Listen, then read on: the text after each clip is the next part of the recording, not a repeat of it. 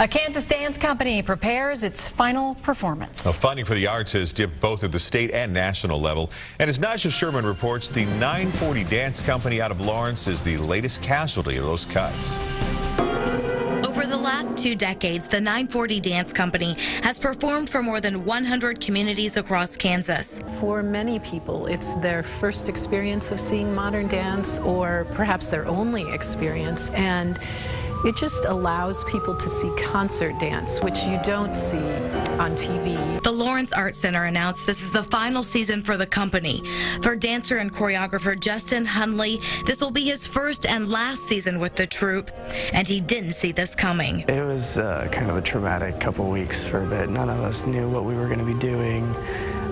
This is a job for us too. It's our careers, and so we're kind of losing what we do, and we're having to struggle to find new places to perform. The Lawrence Arts Center says it can't support the dance company because funding is down and the company is getting fewer bookings. A lot of our bookings are in rural Kansas, where people get a match from the Kansas Arts Commission. So with that money being smaller, you know, we have to get so many bookings a year to support the company, and that did look like one of the funding sources that was drying up. After more than 20 years of sharing modern dance with Kansas, the 940 Dance Company rehearses for their final show.